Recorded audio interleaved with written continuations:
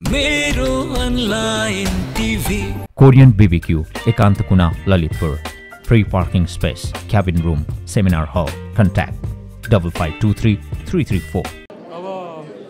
धेरै इष्टमित्रहरू साथीभाइहरू अग्रजहरू भएर होला उहाँहरूले चाहिँ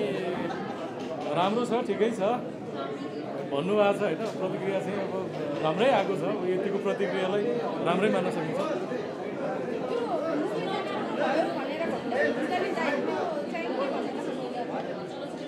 अब लेख्दै जाँदाखेरि सिनेमाको कथा जहाँ टुङ्गिनु पर्ने हो त्यही टुङ्ग्याएको छु हैन अब त्यसलाई अनावश्यक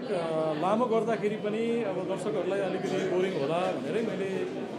यसको कथाको लेन्थै त्यति हो हैन अब त्यो तपाईले हेर्नुभयो होला जहाँनिर गएर सकिन्छ त्यहाँ नै टुङ्गिने हो यसको कथा त्यसलाई अझ बढी लम्ब्याउनको लागि त मलाई जहाँसम्म लाग्छ तपाईहरुले सम्भवतः पार्ट 2 कुर्नु पर्ने हो यसको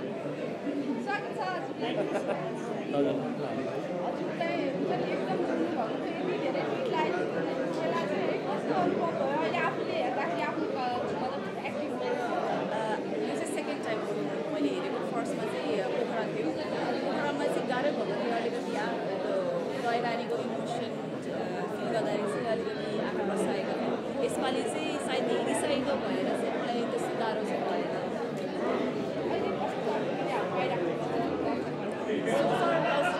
राम्रो जस कथा राम्रो लाग्यो फ्लो राम्रै छ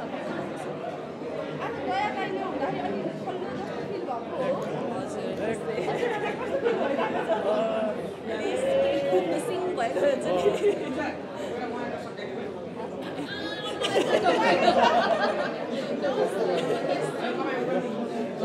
ठिकै छ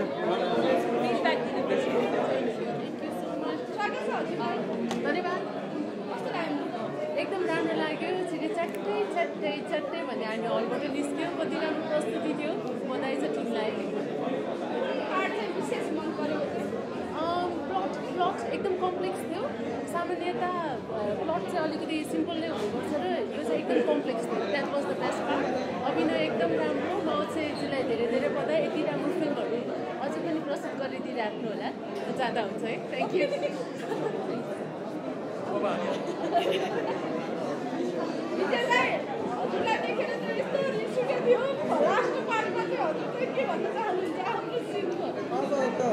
मलाई देखेर क्यारेक्टरलाई देखेर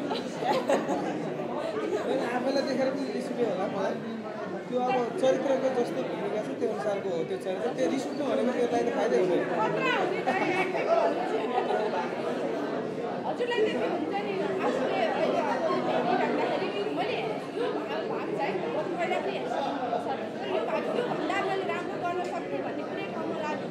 होइन म त धेरै पछाडि हेरेको त्यही भएर धेरै पछाडि हेऱ्यो हुनाले अहिले ठिकै छ भन्ने जस्तो लाग्यो तर अब सुधार त धेरै गर्ने ठाउँ छ तर हुँदैन नि त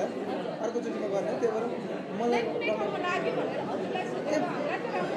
होइन मलाई लाग्छ लाग्नु चाहिँ फेरि लागेको कुरो भन्नु भएन नि त अर्कोचोटि सुधार गर्ने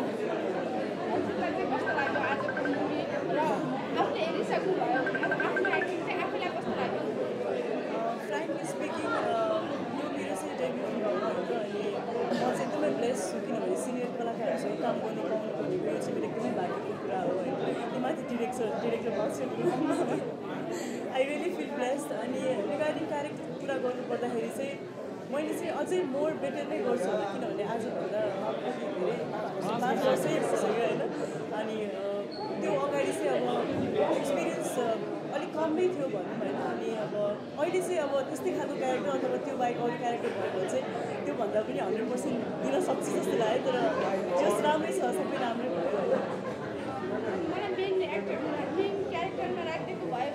होइन मलाई कहिले पनि त्यस्तो फिल हुँदैन किनभने as an actor character wise काम गर्नु पाउनु भनेको त्यो चाहिँ एकदमै भाग्यकै कुरा लाग्छ कि मलाई चाहिँ सो मलाई चाहिँ एज एन मेन भन्दा पनि एज अ क्यारेक्टर वाइज चाहिँ काम गर्न चाहिँ मलाई एकदमै मनपर्छ कि सो त्यस्तो चाहिँ कहिले लाग्दैन एउटा फिल्ममा दुईटा हिरोइन भएपछि लडाइँ हुन्छ भन्छ नि त्यस्तो भयो कि भएन दुईजना हामीले रुम पार्टनर पनि थियो एक्टिङ पनि कहिले राम्रो गर्न पाए हुन्थ्यो भन्ने लाग्यो भने नि एकचोटि भन्दैछ थ्याङ्क यू सो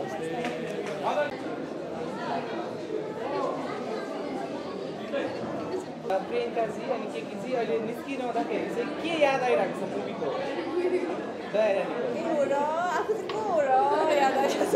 अनि यता आफू चाहिँ को हो र आफू हजुर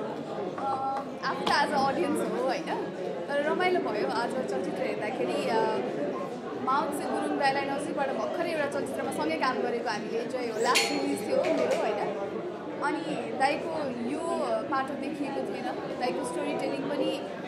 वाला स्किल पनि रहेछ भन्ने कुरा मजाले देखियो अनि दया दाईलाई अब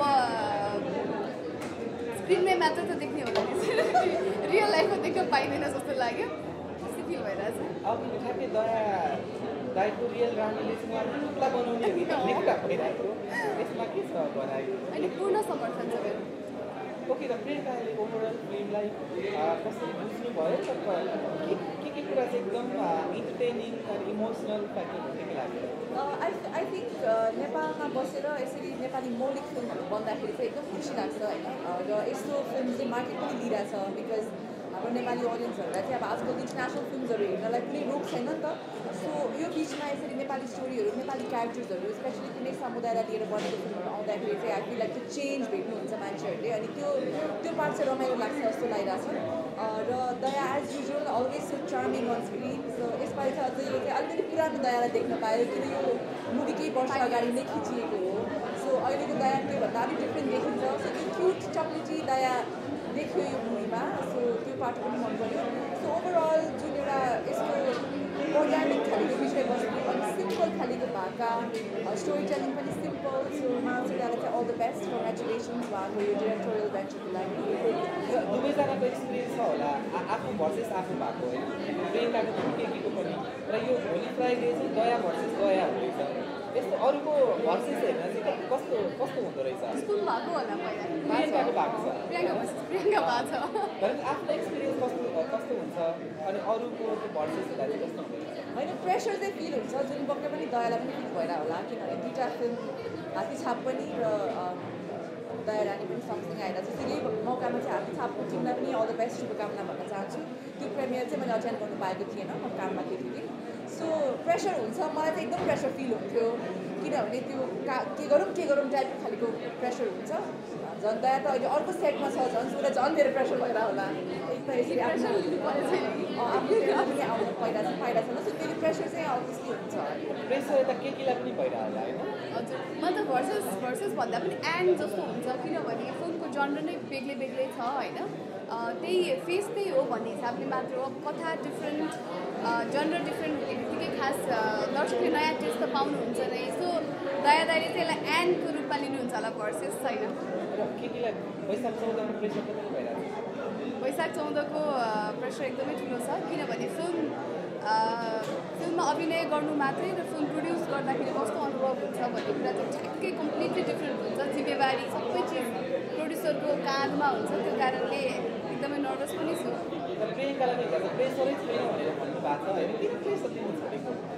प्रेसर छैन भन्नाले लाइक अब एभ्री फ्राइडे फिल्म रिलिज नहुने म्युजिक भिडियो एकदमै कम गर्ने अब चाहिँ एकदम चुजी भएर काम गर्छु भन्नु भएको छ होइन चुजी भन्दा पनि दुईवटा चलचित्रमा काम गरिरहेको छु दुइटै होम प्रडक्सन हो सो त्यसले गर्दाखेरि झन् धेरै जिम्मेवारी र प्रेसर आफूमा परेको फिल हुन्छ र डेफिनेटली आफै नै as a production house आफैबाट involve भइसक्दाखेरि चाहिँ आफूले यत्रो वर्ष देखेको या गरेको या देख्दा रोक्न नसकेको जति पनि गल्तीहरू जुन सिक्दै गएँ मैले फिल्म मेकिङमा त्यो नदोहोऱ्याउँ भन्ने एउटा प्रयास पनि हो र इमान्दारी साथ चाहिँ आफ्नो यही दुईवटा स्टोरी र स्क्रिप्टमा काम गरिरहेको छु सो त्यसको अर्कै प्रेसर छ खालि त्यो अहिले नदेखिएको मात्रै प्रेसर हो तर त्यो 2081मा देखिन्छ त्यो प्रेसर मान्छेलाई विशेष गरी मेकरहरू डिरेक्टरहरूलाई नो भन्न कतिको गाह्रो छ अहिलेको मेरो फेजमा चाहिँ मलाई खासै गाह्रो भएको छैन होइन किनभने आई फिल लाइक कतिचोटि उसलाई पनि यो भा होला कतिचोटि जस्ट रिलेसनको लागि या जस्ट होइन मलाई गर्न मन छैन भन्दा भन्दै पनि कति प्रोजेक्टहरू गरियो होला एउटा सर्टन एजसम्ममा होइन तर अहिले चाहिँ विथ अन्डरस्ट्यान्डिङ मेच्योरिटी र मेरो दायित्व पनि जुन सिनेमा इन्डस्ट्रीलाई छ त्यसले गर्दा चाहिँ विथ एभ्री डे आफूले गर्ने अबको क्यारेक्टर्स पात्र मुभीहरूमा चाहिँ केही भर्जन होस् र त्यसले चाहिँ मलाई एज अ बेटर एक्टर र एज अ बेटर पर्सन अगाडि माथि लग्दै गरोस् भन्ने खालको एउटा सोचको साथमा चाहिँ काम गर्ने फेजमा हो म चाहिँ अहिले। तर सबैजनाको फेज फरक फरक हुन्छ, सबैजना कसैको राइट कसैको रङ भन्न मिल्दैन होइन।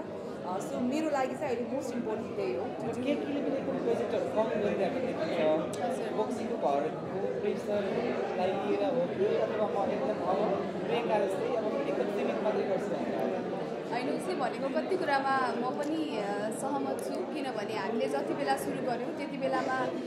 2010मा डेब्यू गरेको मान्छे अब त्यति बेलाको सिनारियो र आज फरक भइसकेको छ होइन। कति चलचित्र उसले भने जस्तै यति व्यस्ततामा गरियो, मेरो त अब पढाइ पनि कन्टिन्यू थियो, बिहान कलेज जान्थेँ, त्यो सबै एक दिन पनि खाली नभएको त्यसरी पनि काम गरियो। तर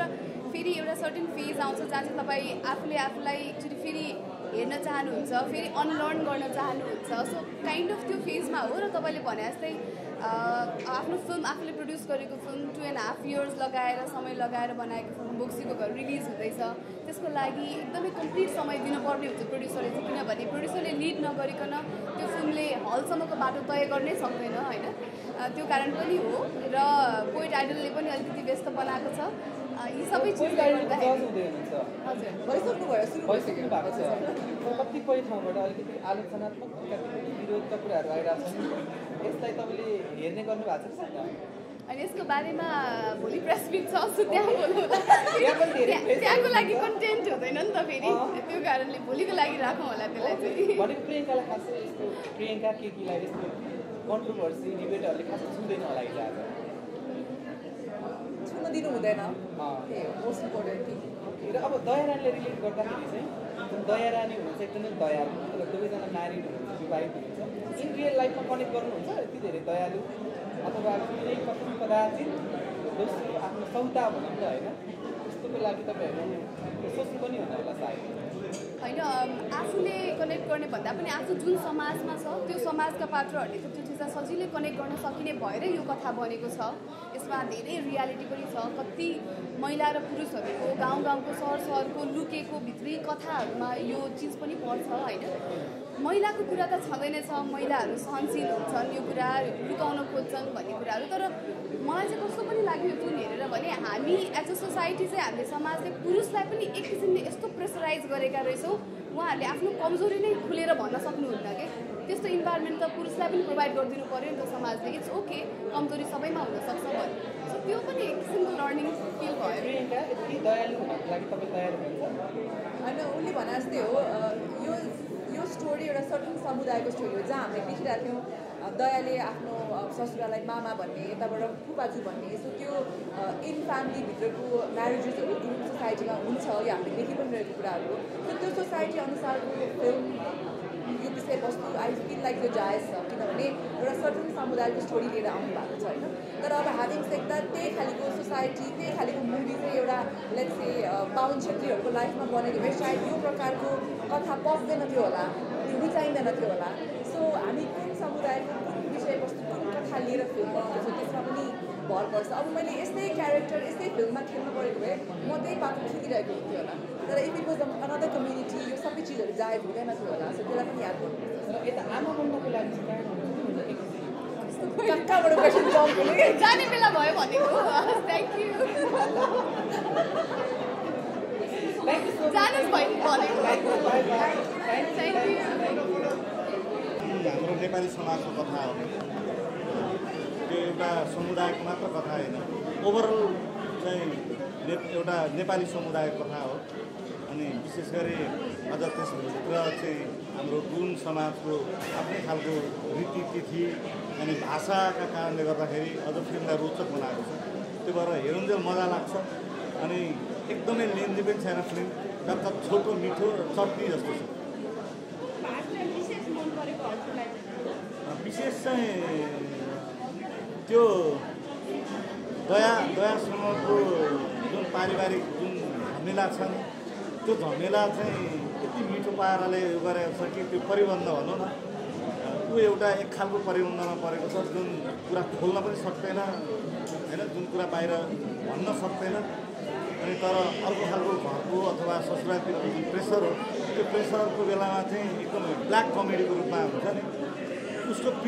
पीडामा छ तर मान्छे हाँस्छ त्यो हिसाबले मजा लागेको लास्टको सिन चाहिँ अब मान्छेले कहिलेकाहीँ के झुटहरू लुकाउनलाई अर्को झुट बोल्नु पऱ्यो जस्तै एउटा झुटलाई लुकाउनलाई अर्को गलत काम गरे उसले होइन आफूलाई जसरी त्यो भएर अलिक थोरै पुरुषवादी भयो कि भन्ने चाहिँ छ जस्तो पुरुषले जसरी सोध्छन् त्यो कुरालाई उजागर गरेको छ फिल्मले त्यो भएर अन्तिम चाहिँ लगभग त्यही पाराको छ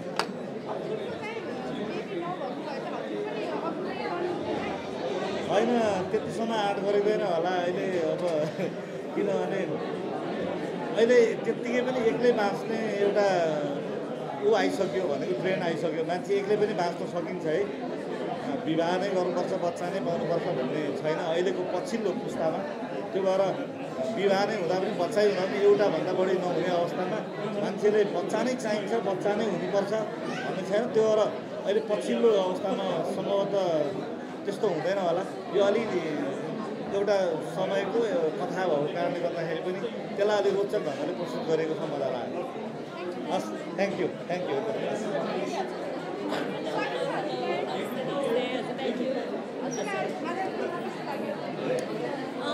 मलाई लाग्छ यो चलचित्र पहिला चाहिँ शुभकामना दिन चाहन्छु हाम्रो माउसी दाइलाई र हामीले जस्तो किसिमको यो फिल्मको हाम्रो प्रमोसन मटेरियलहरू एकदम टिजर ट्रेलरहरू त्यही भनौँ न ट्रेलर मात्रै राखेर बनेको छ ट्रेलरको भन्दा बाहिर पनि केही छैन मलाई चाहिँ सम्पूर्ण भन्नुपर्दा एकदमै रमाइलो लाग्यो किन भन्दा स्पेसली सेकेन्ड हाफ चाहिँ एकदमै रमाइलो लाग्यो र फिल्म यति छिटो सक्यो कि त्यो हामीलाई हुन्छ फिल्म सक्यो र भने जस्तो टाइपको एउटा फिलिङ पनि भयो र मलाई लाग्छ एउटा चलचित्रको त्यो राम्रो पक्ष पनि हो कि मनपर्दा टुङ्गिएको छ चलचित्र त्यस कारणले गर्दाखेरि अलिकति छोटो हो कि जस्तो पनि लाग्छ सायद मन परेपछि नै चलचित्रहरू छोटो लाग्यो होला होइन नत्र चलचित्रहरू अलिकति हामीलाई लम्बिएको लामो भएको जस्तो महसुस हुन्छ र जुन विषयमा यो चलचित्र बनेको छ त्यो विषय अलिकति हामी अझै पनि हाम्रो समाजमा हामी कोट्याउन डराउने या त्यो किसिमको विषयलाई हामी बोल्न डराउने हाम्रो समाज अझै पनि छ तर त्यसलाई चाहिँ एकदमै रमाइलो ढङ्गले एउटा गुरुङ बस्तीमा यसलाई चाहिँ सेटअप गरेर राम्रो तरिकाले मौसी दाइले यसलाई एउटा सघाउनु भएको छ र चलचित्र सकेर हलसम्म आउनु पनि आफैमा एउटा उपलब्धि हो धन्यवाद भन्न चाहन्छु तपाईँ सबैजनालाई हामी बधाई फेरि पनि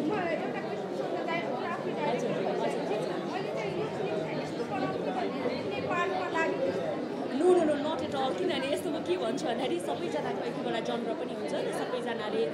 प्रस्तुत गर्ने एक एउटा आफ्नो एउटा विषय हुन्छ जुन विषयमा चाहिँ एउटा पोक्त हुन्छ मान्छेको सो त्यो हिसाबले हेर्दाखेरि यो विषयको लागि र यो सेटअपमा भनौँ न मौसी दाइ नै पर्फेक्ट हुन्छ म आफै भन्दा हस् ल थ्याङ्क यू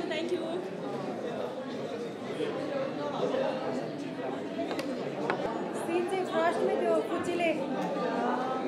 पैसा माग्दाखेरि जुन त्यो आमाले गाली गर्छ भनेर बिस्तारै बोलेको छ नि त्यो पार्ट एकदम राम्रो लाग्यो अरू स्टोरी त अब झन् रिलेटेबल नै छ सबै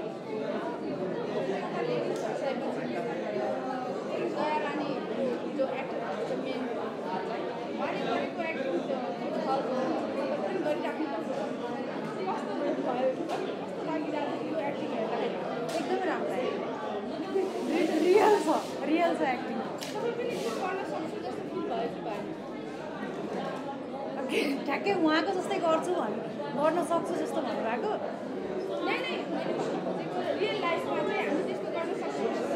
त्यो बुढालाई बिहा गराउने कुरा ए अँ म त सक्दिनँ म चाहिँ सक्दिनँ हजुर कसरी लिनुहुन्छ यो कल्चरलाई यो त अभियसली नराम्रो हो नि त्यही नै त देखाउन खोजे अब मुभीले नराम्रै हो भयो हस् थ्याङ्क यू सो मच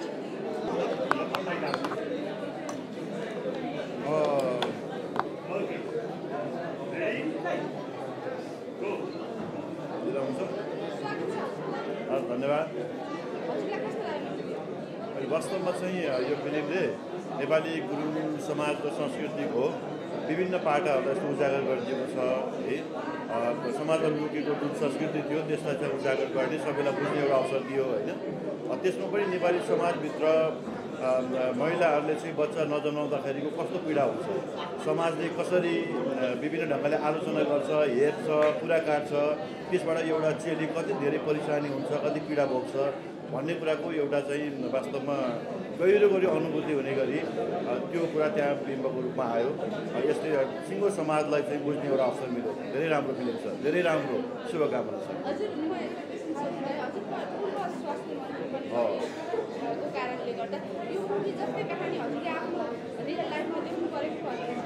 वास्तवमा भन्यो भने मेरो आफ्नो लाइफमा भन्दा पनि मेरो समाजभित्र, मेरो घर वरिपरि छिमेकभित्र यो धेरै घटना देखिराखेको छु। एउटा चेलीले बुहारी भएर आइसके पछाडि उसले बच्चा नपाउँदा श्रीमतीको कारणले मात्रै बच्चा नजन्मिएको हो भन्ने र श्रीमानलाई त्यसमा कमजोरी नदेख्ने यो समाजभित्र व्याप्त छ है। र वास्तवमा यो फिल्मले त्यो कुरालाई पनि अलिकति बाहिर ल्याउने कोसिस गरेको छ र वास्तवमा सिङ्गै समाजको एउटा समस्या हो। बच्चा नहुँदाखेरि एउटा महिलाले कति ठुलो पीडा भोग्छ भन्ने कुरा यसबाट देखियो र यसमा अरू समाजभित्रका विभिन्न आयामहरूलाई धेरै बाहिर ल्याउने कोसिस गरेको छ। असाध्यै राम्रो छ। यहाँ कलाकारहरूले पनि आफ्नो कलालाई एकदम निपुणताका साथ प्रस्तुत गर्नुभएको छ। धेरैलाई बधाई, शुभकामना छ।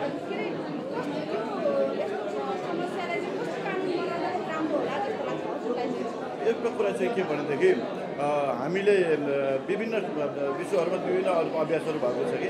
बच्चा भइहालेन भनेदेखि